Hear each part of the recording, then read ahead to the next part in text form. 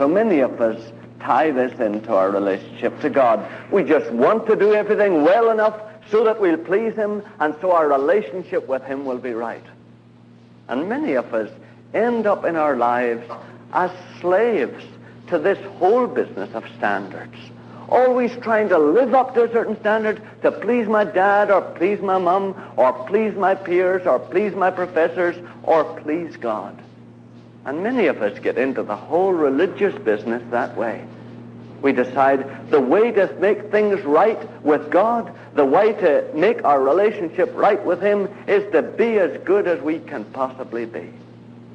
And of course, brothers and sisters, God in this book just put an absolute end to all of that, you know. He just ended all that. Because he said, listen, by works of law, by living up to standards, no man will be justified. You'll never get into a right relationship with your peers or with me by trying to do works of law, by trying to live up to other people's standards. That'll never make you feel right with me. And really, loved ones, God ended all that silly, infantile attitude to Christianity that so many of us have received and inherited, you know. And you would agree with me that most of the people who don't come to church believe that to get right with God, you ought to be a very moral person. Isn't that right? And most of them think of all of us as very moral people. You know, they always think, oh yeah, in fact, in Ireland we had a phrase, we described Christians as good living people. Good living people. People who lived a good life. And it seems to me many people think that a Christian is one who is morally better than everybody else. Now, that may be as a result of God's life in him, but the primary mark of a Christian is not that he's a good person, but that he actually trusts God as his loving Father. And you remember that that's what we've been discovering is the only right way to get into a good relationship with God. Not to try to be good, be good, be good, be good. Not trying to live up to standards of your parents and God and everybody else, but trusting God. And you get that, dear ones, if you like to look at it in Romans 4 and verse 22. Romans 4 and verse 22. It's page 980. 980 in the RSV.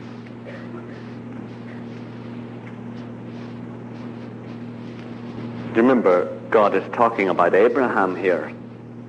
And he says, that is why his faith was reckoned to him as righteousness. Abraham was 100 years old. Sarah was 90. God said, you're going to have a son, be the father of many nations. Abraham believed God, and his faith was reckoned to him as righteousness. He trusted God as his loving Father. And that's the only way to get right with God, really. To trust him as your loving Father. You know, if you say to me, oh, now, what about with the kids? I mean, what if they tell a lie? Do you not tell them that lying is a wrong thing and they have to live up to a standard of truth? Well, loved ones, no doubt we have to bring before them the responsibility of not telling lies. But you see that we ought to explain why. We tell lies because we don't trust God to take care of the reaction of other people to our failure. Or we don't trust God that he will work out our circumstances for us, and we think we have to give him a bit of a help. We miss the assignment, and we realize that the grade's going to go down, so we lie in order to get round that because we don't trust God that he will circumvent that. And that if we really repent, whatever he allows to come to us as a result of our failure will be right for us. And it seems to me, when we deal with each other, we should not be continually saying, oh, you must live up to this standard, or you must live up to that standard. But look, by not doing this, you're really not trusting God. That's really what's wrong. And that's the important thing to do, to really trust God. You know that last Sunday we saw that really that's the way we're to live. It's not just a matter of one past act of the will whereby you believe that God will accept you because Jesus has died for you. It's not just one past act, but it's a continual living trust in God. And you remember Romans 1 and 17 says, the justified live by faith. That is, they live by trusting God day by day. And brothers and sisters, it's true. Whenever you feel in a wrong relationship with God, it's probably because you've stopped trusting him in some area of your lives. And you know, we say, oh, it's because we sinned. Yes, but you sin because you don't trust him. You tell a lie because you don't trust him. You covet because you don't trust that he will give you what you need. You're greedy because you don't trust that he will give you the things when you need them. And it's trusting God that continues to enable God to make us feel right with himself. You remember that last day we took that verse, Romans 4 and 18, if you like to look at it. And we were just looking at some of the factors involved in living by this kind of faith. And Romans 4 and 18, you see, it's in hope he believed against hope. And we saw, for instance, that it couldn't be just human hope, it had to be divine hope. And that human hope was based on the past record of our achievements and our poor human abilities. And therefore we hoped on the basis of those that something might happen. But divine hope is a sure, certain expectation that God is going to do something in our lives on the basis of his past good record. And we saw that divine hope was what we used when we were trusting God. It wasn't human hope. It wasn't eking out divine hope with human hope. We saw too, you remember, in hope he believed against hope, that it is faith, it is not hope. In other words, hope is old Abraham saying, yeah, well, God has been good. He's made all the babies in the world. He's made all the mothers in the world. Yeah, probably in time he will enable Sarah, my 90-year-old wife, to have a child, and in time, centuries hence, I will be the father of many nations. And that is hope, a sure and certain expectation that something is going to happen in the future. And faith, you remember, is an absolute sure confidence that the thing has already happened, because God has said it has happened. And you remember we got that from 4:18 there, if you look at the Greek in it. 4:18, in hope he believed against hope that he should become the father of many nations. But actually the Greek is, you remember, eistogenestai, and it really means in hope he believed against hope so that he became the father of many nations. So that he was the father of many nations. It had already taken place. And that faith is that. It's an absolute confidence that the thing has already taken place. Why? Because God has said it has taken place. You remember we traced it through with old Abraham. You might like to look at it, because I know this is new to some of us, and it sounds like just the old doublethink of Orwell. So maybe we should look at it. Genesis 17 and 5. Genesis 17 and 5. There you have the promise, you see. Before the thing ever took place, you have the promise that God gave. Genesis 17 and 5. It's about page 12 in that black RSV. Genesis 17 and 5. No longer shall your name be Abraham, but your name shall be Abraham, for I have made you the father of a multitude of nations. God says, I have made you. So Abraham believes it. And it's already so. The moment Abraham believes it, it's already so. God says, for I have made you the father of a multitude of nations. And once God says a thing to you, it's done. The thing is done already. George Mueller had maybe 4,000 kids to look after in orphanages that God led him to start in England in about, I think, the 19th century. And he would sit them down at table, and this happened one particular day. He sat them down at the table, and they all sat down. The larder was empty. There was no food in the larder. But God had said to Mueller, there will be food on this table for this meal. And so Mueller sat down and thanked God for the food. And they said grace, and there was no food. And they finished grace, and all the children were sitting there, and the knock came to the door, and the baker came in with the food. It was a gift that somebody had given, to the orphanages. But Mueller sat down and thanked God for the thing because God had said, you have it. And so Mueller believed. And faith is believing that you have the thing because God has told you you have it. If I say to my wife, that green coat of yours, well, I put $5 in it, and I know you're going to Sears, would you get me this? She won't have to feel in the pocket to see, did he put it there? She'll say, he said he put it there. Okay, I go to Sears and I make provision to buy this thing, knowing that I have $5 there. I've never seen the $5, but his word is good. I trust him. Now, do you see, it's that with God. When God says a thing has been done, then it has been done. It's a historical fact at that moment, loved ones. It's done already. Now, do you see that the reason for this is that the cause of all our lack in the world and all our need is because we rejected God. And because we rejected him, he withdrew from the world, you remember, the supernatural life of the Holy Spirit, the tree of life that was to supply all our needs. Now, while that tree of life is withdrawn, Satan can say to us, you're in need, you're in lack, you need this, you need that, you're absolutely dependent on me and the world to fulfill your needs. But do you see that the Bible says that God has reconciled the world to himself through Jesus' death?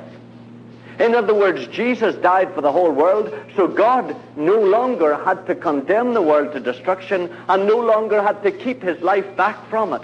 So ever from Jesus rose to the Father and presented his blood before the Father has replaced the tree of life, the Holy Spirit. And the whole world is reconciled to God.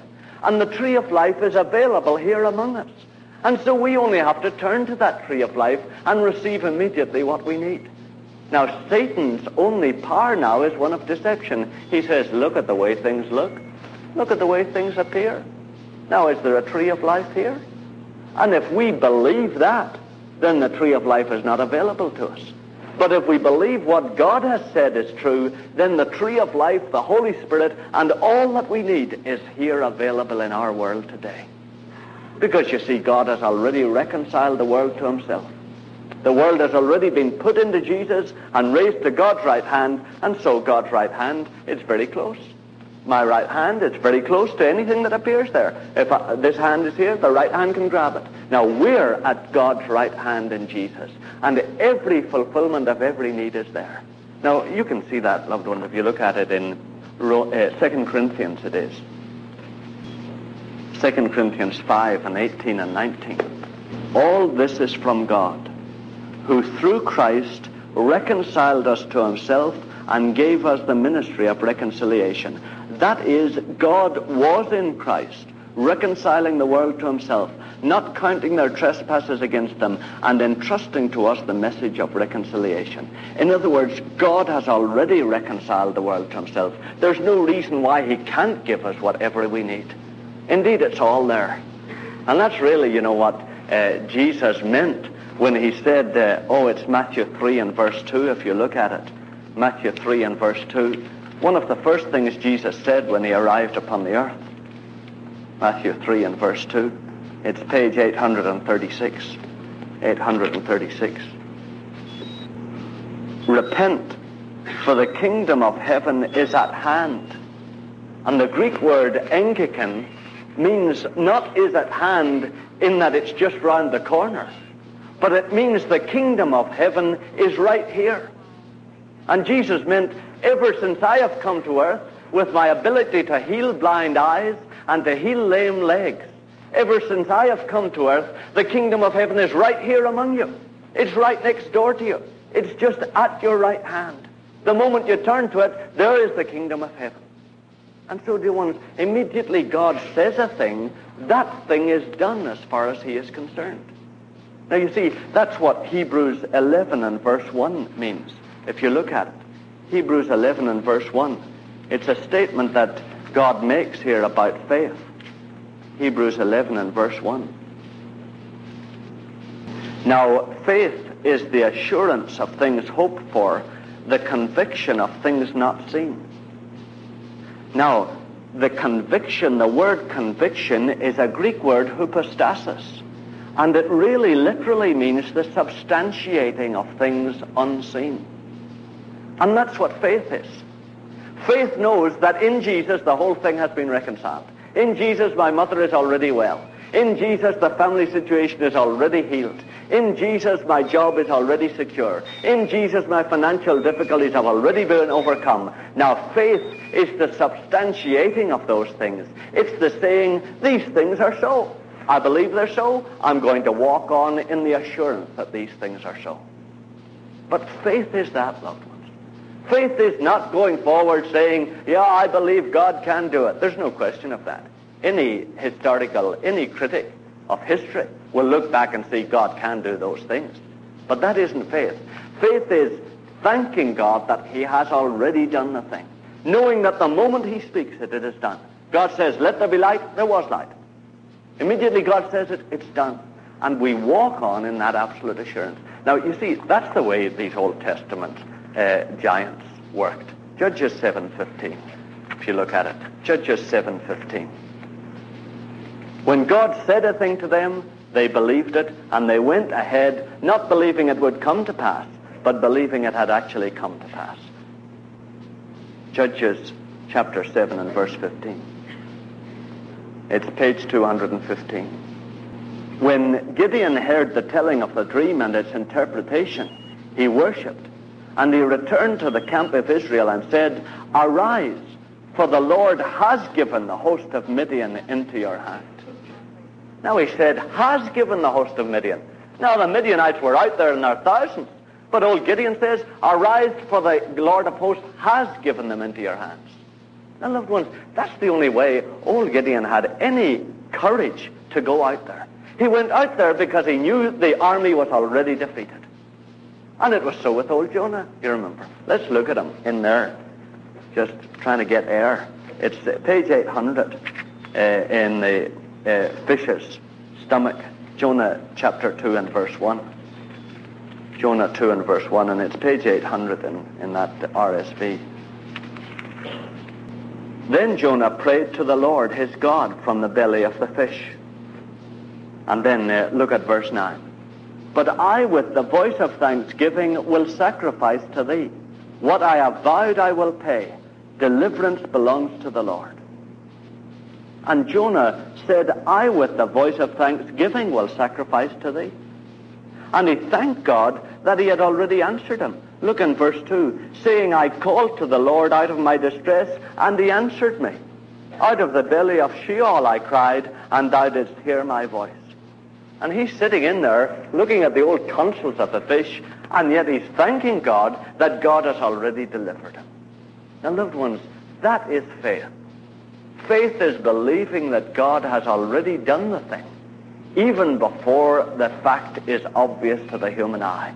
In the eyes of faith, the thing is already done. So, you know, I'm sure some of the boys were so sure that the walls of Jericho were already down that they probably bumped their noses on the walls of Jericho on their way in. You know, they were so confident. They were so confident that God had already put them down that they probably just tore up the old walls. Immediately they shouted. Now, do you see? That is what faith is. It's an absolute confidence that God in Christ has already done the thing, so the thing is already real, right there. I remember one dear old preacher at a summer camp that I once spoke at, saying, if the Holy Spirit tells you to jump through that wall, you jump and he makes the hole. And, you know, it took me a while to see, yeah. And then I realized, that's it.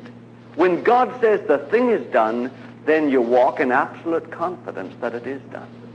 Now, do you see, loved ones, that a lot of us don't walk that way?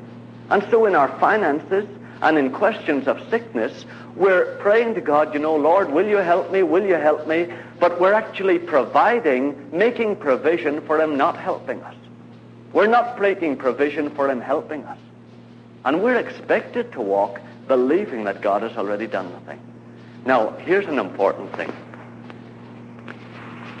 If the men around Jericho were walking by faith, they might have bumped their noses on the walls in their confidence. But if they were walking by faith, none of them would have knocked themselves out. You see?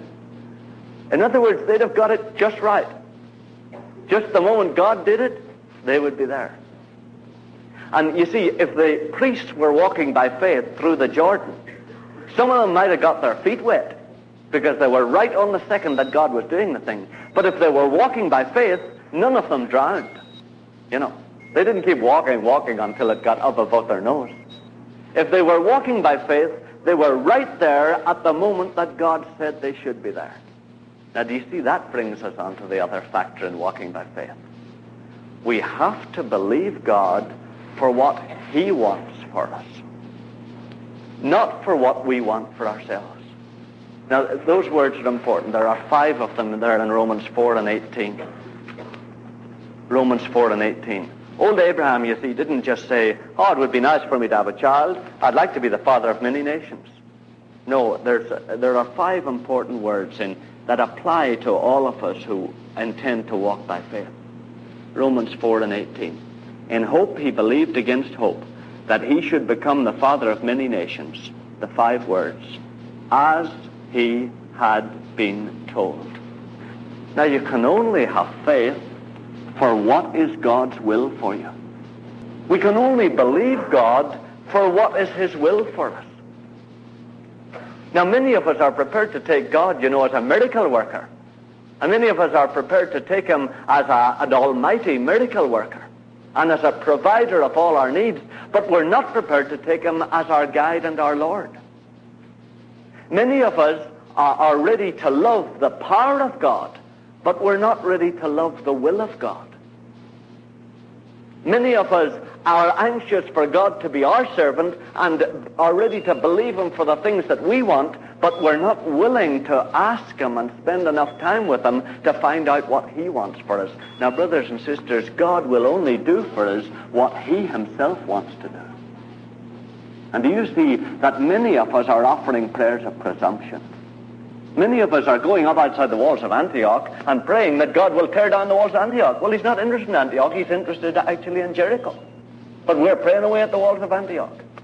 And many of us, you see, are offering prayers of presumption, not prayers of faith. And you see the total difference between them. I mean, look at the prayer of presumption that old David prayed. 2 Samuel it is, and chapter 12. It's part of that lesson that we read, 2 Samuel 12. And you remember it was in connection with the son that was sick. And without going into the explanation, of course, God had permitted the son to become sick. And yet 2 Samuel 12 and verses 15 and 16. Then Nathan went to his house, you see. And the Lord struck the child that Uriah's wife bore to David, and it became sick. And then David, therefore, besought God for the child. He had just contradicted God. And David fasted and went in and lay all night upon the ground. And the elders of his house stood beside him to raise him from the ground, but he would not, nor did he eat food with them. See, he really went into the fasting and the praying. And on the 7th day, the child died. And it was because David was praying a prayer of presumption, something that God didn't want at all for his life. Now, brothers and sisters, when we're walking trusting God, we need to trust God for guidance about the things that we've to believe him for. And we need to walk anxious to know his will. Dear ones, many of us, at this stage, because most of us are kind of the same generation, many of us at our stage in the Christian life have got into tremendous difficulties because we've offered prayers of presumption. And then we get into that position of saying, oh, God didn't answer me. Why won't he answer me? Well, loved ones, God will always answer what he has put into your heart to pray for. But it is his will to do it that way, you see. God has not only reconciled the world to himself and then said to us, okay, you distribute the benefits of Christ's death the way you want to. God hasn't done that. We don't do it with a thing like penicillin. Once we discover penicillin, we don't say, okay, you can distribute it wherever you like. Doesn't matter. No, we govern carefully the distribution of a drug like penicillin. Now, so it is with the Father. The Father has already overcome all the need and lack in our world. But do you see that he has a perfect plan for applying the benefits of Christ's atonement to the whole world? And he wants us to listen to his plan for it. I have a dear brother who is at the fellowship now, and he got into tremendous difficulties the same way. He was at the old coffee house extempore, you remember.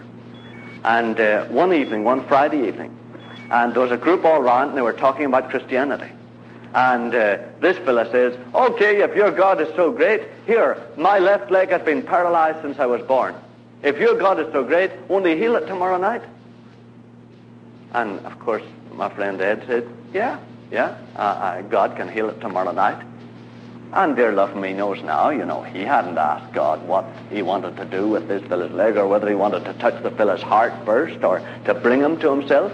And so Ed went out on a limb and said, yeah. So, of course, you can guess what tomorrow night was like. The fellow wasn't healed, because God hadn't given that prayer of faith to anyone. It was just a prayer of presumption. It was just something that Ed said, well, I'm in a tight spot. I'd better have some proof that there's a God. Okay, let's go with it. And you see, many of us, loved ones, do the same thing. We offer prayers of presumption. We believe God for all sorts of things that we think would be good.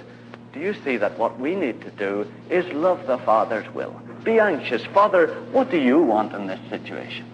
And it's in that God brings about his will in you. And I shared with you about my mum, with cancer.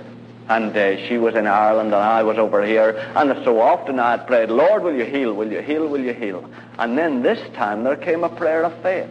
And a prayer of faith is a conviction born in your heart by the Holy Spirit when you're in a place of neutrality and quietness, that a certain thing will take place. And there just came a voice saying, I have borne her sickness. But it was at last something that came from God, not from me. And she was healed. And do you see that a prayer of faith is God's will for a situation, and the moment you accept it, God is able to do it. Now, of course, it has to be accepted by someone, you see. You may say, oh, well, why doesn't God just do it? When he knows what's necessary, why doesn't he just do it? No, God refuses to dominate man's free will that way. Someone in the world must pray for the thing before God can do it. That's Ezekiel 36, you remember, 37, if you like to look at it. Ezekiel 36 and 37. You remember, God had the obvious plan for the Israelites. They needed more men. They were in exile. And God says, it's 747. And Ezekiel 36 and 37. Thus says the Lord God, this also I will let the house of Israel ask me to do for them, to increase their men like a flock. Now God knew that he had to increase the men like a flock, but he said, this I will let the house of Israel ask me to do for them. And unless we pray the prayer, God is unable to do it, because he will not answer apart from our free wills. And yet, dear ones, it needs to be a prayer of faith, you see. And every prayer and every walk in faith, every step that we take in faith, needs to be trusting God for his will in the matter, and then allowing him to show you it. Now, you see, you may say, oh, well, does that mean you pray every prayer, if it be your will? No, that's not a prayer of faith at all. That's just an excuse for not praying, saying, if it is your will you do this? No, we should go to the Father and seek his will. We should seek the Father's face. We should seek what he wants to do and ask him what he wants, so that we can pray for it and see it come to pass. But do you see that most of the prayers that we offer aren't prayers at all? We're all praying like mad, if it be your will, if it be your will, if it be your will. And the Father is unable to do a thing, because it isn't a prayer of faith, it's a prayer of doubt. It's just a prayer of excuse and compromise. We've to seek God's face and find out what his will is. And how do you do that? Well, there's a story in the Old Testament, you remember, that tells you, 1 Kings 19 and 11 through 12. 1 Kings 19 and 11 through 12. And 1 Kings 19 and 11 and 12. And this was Elijah, you remember. And God said, go forth and stand upon the mount before the Lord. And behold, the Lord passed by, and a great and strong wind rent the mountains, and broke in pieces the rocks before the Lord. But the Lord was not in the wind. And after the wind an earthquake, but the Lord was not in the earthquake. And after the earthquake a fire, but the Lord was not in the fire. And after the fire a still small voice. And the way to come into a knowledge of God's will is to still the earthquake of the emotions and still the storm of the pressure of circumstances and still the wind of your heredity, and come into a position of quietness before the Father, where you say, Father, whatever you want, that's what I want. And then the Holy Spirit will speak in a still small voice and bring you God's answer. And then once you've received that, it's done that moment. You just thank God for it. And you walk in absolute confidence that it has happened. And that's the way the Father works. And loved ones, it's the same with all the things, you see. With the finances that you're all in trouble about, with the jobs that we're all in trouble about, with school and the assignments, and will I do this or will I do that? Some people walk around more in doubt than they do in faith. They're so preoccupied with the problems. And do you see what God wants us to do? To come into a position of real quietness where we say, Father, whatever you want, that's what I want. And then in that moment of quietness, the still small voice of the Holy Spirit makes God's will known. And then you just praise and thank God. And that's why, loved ones, walking by faith, day by day, in a loving Father who wants the very best thing for us, is a way of absolute peace and absolute quiet. And the only time we experience anything but peace or quiet is when we don't trust the loving Father and we start trusting ourselves. Or we start offering up prayers that we think would be very good with a God such as we have. Loved ones, we Christians don't pray what might be good. We pray what is God's will. Those of us who are children of God walk not as people that walk in the night not knowing where they're going. We walk confidently because we've spent time with the Father. And every time there's doubt, loved ones, every time there's doubt in our lives, honestly, I know it in my own life, every time there's doubt about shall we go this way or that way, will we live here or live there, it's because we're not before the Father. We're working out with our minds all sorts of alternatives. And so we're filled with 25 different options. And one time we give our mind to one of them, the next day to another one, the next day to another one, until we run through the whole 25. Then we start all over again. And Satan just dangles us from one to the other. Do you see that the way is quietness before the Father and satisfaction with our own position at the moment? You see, contentment with the position we're in. Father, you've allowed us to come into this position at this time. All right, you've permitted us to come here. Whether it's your ideal will or not, here we are. We're in this job, we're in this school. Thank you, Father, for that. Now, I want to love you, and I want to be your person in this situation. Come into a position of quietness, and then God is able to make his will known. But it's a good way to walk, dear ones. And certainly it's a lot easier on the old blood vessels and on the old nerves, really. Because it is the Father's way, you see. We're not intended to walk in strain at all. We have a loving Father who knows each one of us intimately and has a plan for us. Maybe we should just finish by just praying this morning instead of singing. So let us close our eyes and pray. Dear Father, we would each one look up to you this morning and say that we have had difficulty thinking that you could actually operate in our day-to-day lives. And Father, we have felt for many years that it's up to us to live them ourselves the best way we can. But Father, we thank you that it just makes sense. That if we're only here because you hold the atoms and the neutrons and the protons together, then you know everything that happens to us. And you are able to operate and to affect our daily lives. And you are able to keep us and to support us. And Father, we've been looking to insurance, and we've been looking to husbands and fathers and mothers and wives and friends. And Father, we want to tell you that we want to start looking to you this morning. And we intend to start trusting you and taking you at your word. You say you're a loving Father. Well, Father, we're going to trust you as that. We're going to stop worrying about things. And we're going to come into a place of peace and say to you, Lord, whatever way you want this thing to go, will you reveal it to me so that I can pray? Father, we don't want to be fatalists. We don't want to just give up according to the way events fall out. We want to receive from you clear indication of what we've to believe for. And then we intend to walk in faith, trusting you day by day, and knowing the joy of being right with the Creator of the universe.